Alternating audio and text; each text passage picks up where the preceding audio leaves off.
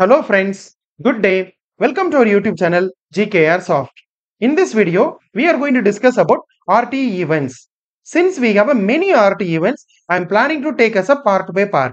In this part, I am going to cover 4 RTE events. First, we have to understand about what is RTE event. As you all know that when you want to transfer the data between two software components, first importantly you need a ports. For an example, one software component will have a P port, another software component will have a R port, and you can imagine now software component A has a P port and software component B has a R port. Then the particular port or the particular software component need a internal behavior. Events is part of internal behavior, and you need a runnable entity. The runnable entity is like a C function. So runnable entity will be associated with the event, and event will be mapped with the OS task. So this is the way the function call will happen. So whenever the runnable entity has to trigger, that will be decided by the RTE event. And we have a multiple RTE event. If you will see this picture, this event is part of internal behavior, and inside this event you can have a multiple event. Now we can understand about what all of the events are there. For an example, here I have mentioned the type of events, and here I have mentioned the workflow. For an example, the data received event always will be associated with the sender receiver communication, and the data received error event also will be associated with the sender receiver communication. The timing event is a periodic activation of runnable. For an example, you can have a 10 ms, 5 ms, or 20 ms, or 50 ms, 100 ms, 1000 ms, like that. And here I have clearly mentioned that the events will be part of what kind of communication. For an example, operation invoked event will be part of client server communication. So you can keep in your mind the data received event means then always the port has a sender receiver interface. That's what I have mentioned as a sender receiver communication. And if you want to understand more clear about sender receiver communication, and you can watch my complete Autosar playlist. This is another picture to say about to clearly indicate that what kind of communication type will be chosen, what kind of event, and at the same time the particular event whether possible to have a wait point or not, but everything is based on your requirement. And here I have mentioned that whether the task mapping is needed or not. As I mentioned, the particular data received event should be mapped with the task. At the same time, the operation invoked event is not necessary to map with the task, but is again based on your RTE and based on your requirement. For an example, this is a direct call. This will be the call will be directly made by RTE. That is the reason the task to event mapping is not required. And here I have mentioned some of the RTE events which will be mentioned as a wait point, or here whether the task mapping is needed or not. Everything I have mentioned it here. So this picture will help you for you to understand more about RTE events. Now we can start to discuss about what is timing event. As I said, timing event will be activated periodically. For an example, you can have a 20 ms, 10 ms, 5 ms, 50 ms. So timing event generally will be used if you want to periodically call a function, meaning if you have mentioned the timing event and here the runnable entity will be associated with the timing event, then the particular runnable entity will be called based on the period whichever you have mentioned. But it's based on default, it's based on seconds. So for an example, you can say about 20 millisecond, or if you will mention about 1, then 10 millisecond. So kind of that periodically trigger will happen. And at the same time, you can have a P port or R port side to receive a data or to send a data. So you can use a timing event or P port or an R port. For an example, to in server side or in sender side. For an example, server side or in client side. You can use it wherever you want. And runnable entities that are activated in response to a timing event are said to be time triggered because this is a timing event.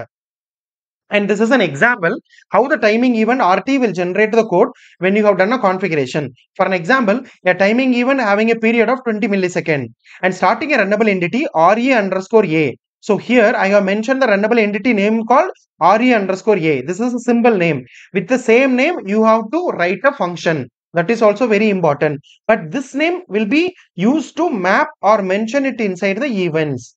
So here the runnable entity name is RE underscore A is mapped to OS task 10 ms. But we have a timing trigger called 20 ms. So OS task period set to 0.01, meaning 10 millisecond. So for an example, how the RT will handle this situation. So RT generally will have a global variable that is mentioned as 0. And here we have a task of 10 millisecond and it will check whether the particular label is equal to 0 or not. If it is the case, then your particular runnable will get triggered. Then this will set us to, and it will do the decrement. Meaning, for an example, every 20 millisecond, for an example, since we have a 10 millisecond, every 2 times the particular runnable has got to get to triggered. To avoid this situation, you can have a separate OS task for 20 millisecond and you can map it directly, then this problem will not come. It's just an example for when you have a 20 millisecond runnable entity, meaning you have a timing event of 20 millisecond, but you are mapping with a 10 millisecond, how the RT will handle. That is the reason I have mentioned the example here. Background event. So this event is used to trigger a runnable entity that are supposed to be executed in the background. Meaning, whenever you have a idle task, whenever the OS is idle, then the particular event should get triggered. So most of the cases, when you want to, or when you think that it will take more time, for an example, you want to perform a write, and it will take, for an example, it's more than 1000 bytes or 2000 bytes, and if you feel this will take more time, then in that case you can go for a background event. Or if you feel that okay, this is not important, and at the same time, whenever the OS is an idle, that time the particular event should get triggered. That time also you can use background event, but that will activate a runnable within the idle task. Meaning, whenever the OS is idle, that time this will get triggered. And these events are similar to a timing events, but in that they are recurring. But unlike timing events, have a no fixed period.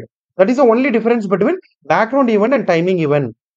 And the RTE supports two mechanisms for activating a background events. One is invocation from an idle task.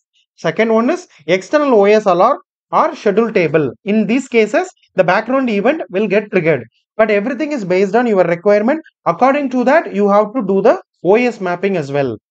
And this is another example how you can create or how you can do the Autosar configuration for background activation. For an example, here I have created the application software component. It's named as software component background, and I have internal behavior. I have a background event mapped with the runnable, and this runnable has like a direct symbol. So this is basically called as a background event. These all other things are important. In this side, if you will see here, the RTE will generate a code based on your configuration. So if you will see here, so the background call, whenever the background task is getting triggered. So as I mentioned, it can be triggered based on these two activation mechanism. So this is a way background event will get triggered. So based on your requirement, you can decide whether you want to have a background task or not. And one more important thing you have here, you have to note it is the background event triggering has to have the lowest priority on the core.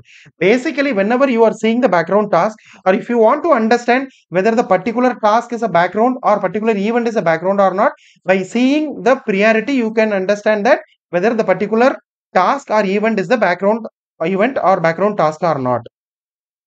Data received event. This is one of the important event because most of the cases, whenever you want to trigger a runnable, whenever the data is available. So whenever the P port or sender transmits the data, whenever the data is active, so the data received event runnable will get activated whenever the data is received on the R port side.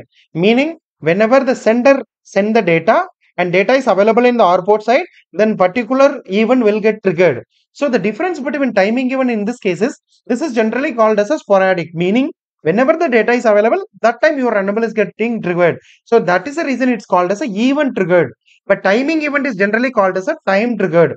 So the configuration of an RT event refers to a data element of sender receiver interface. That's what I have shown in the first slide. If you want to configure a data received event, then your port should have a sender receiver interface. And the RT event can be used to invoke a runnable entity or to unblock a wait point of a runnable entity. So for this purpose, the RT API RT_receive is provided by the RT generator. If you want to understand more detail about the sender receiver interface, you can watch my separate video. I have just mentioned in the description about sender receiver interface video. There I have clearly explained about it, what kind of RT API will be generated and how you have to handle the sender receiver interface. And the wait point referencing a data received event is only permitted if the software implementation policy of the variable data prototype referenced by this data received event is set to queued. In that video, that means sender receiver video, I have clearly mentioned about software implementation policy and how you have to configure and how the wait points will be handled. And I'm planning to take a separate video for wait point, and you can watch my complete playlist to understand about the wake up of wait point as well. So basically you can keep in your mind, data received event will be used whenever you want to trigger a runnable whenever the data is available on the receiver side. In that case, data received event will be used. You can see this configuration. I have configured as a software component called sample software component, and I have a R port called RP underscore receiver. Here I have mentioned sender receiver interface, internal behavior, data received event. This data received event mainly used to read the speed. Maybe you can consider the vehicle speed or engine speed, whatever. Here I have taken as a sample. So here I have mentioned the R port and variable data prototype. It's called as a sample speed, and which runnable has to trigger whenever the data is available on the R port side. So here I have mentioned the runnable entity. We have a data read access, because whenever the runnable entity is getting triggered, what kind of API, what kind of data we want to read. Here I am interested to read about the speed. Then my symbol name is sample speed. In that case, I have to write a function also in the name of sample speed. If you will see it here, this is a function definition. So here I'm doing the RTE read to read the speed. So here I'm basically mentioning about speed invalid, and I'm calling this function, I'm passing as an argument. So this is the way you can configure the data received event. Next, data receive error event. The data receive error event will be used and at same equal to the data receive event. The handling will be the same, but the difference is whenever there is a failure or whenever there is a failed cases, then data receive error event will be triggered. Meaning activate a runnable entity when either invalidated data is received or an alive timeout has failed. Mostly the data received event will be used to read to deal with the COM layer. So exactly the data receiver event indicates that an error was detected by the COM layer during data transmission for a non-queued sender receiver interface. For an example, you are mapping with your application port to the COM layer.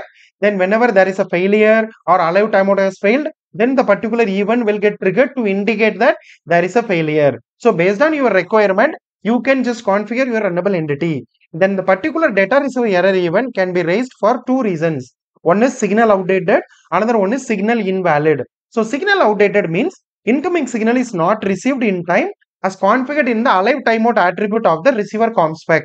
Signal invalid means incoming signal is equal to the invalid value. And the implicit read, the error code can be obtained by calling RT underscore I status API. The explicit read returns the error code from the RT underscore read API. So you can keep in your mind, data receive error event will be configured whenever there is a failure in the COM layer.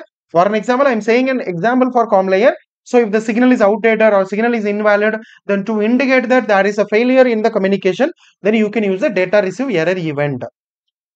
For making a configuration of data receive error event, so here we have I have mentioned the application software component name. Here I have a data receive error event. So the same like a data receive event. So same way here I have mentioned the R port, here runnable entity, and I have a VDP. So particular I have mentioned the runnable entity name. Here I have mentioned I have a function name called error sample speed. So the C code, the particular function will get called whenever there is a allow timeout failure or the communication, meaning your COM signal related signal is invalidated. Then in that case, the particular function will get triggered. So here, then you have to do that, whatever the activity you want to do that. So I have mentioned in the comment, error or timeout receiving data element speed on port, the particular port name. Note that there is no option to retrieve the error code from the RT read call here in this runnable. So this is the way you have to design data receive error event. So thanks for watching this video. In this video, I have covered only 4 events, RT events. In the part 2 video, I am going to cover the another 4 events. So you can stay with us to understand about the all completed RT events. So thanks for watching this video. If you like it, please share it with your friends. If you want to stay with us for more technical content, then subscribe our channel. Thank you so much. Have a nice day.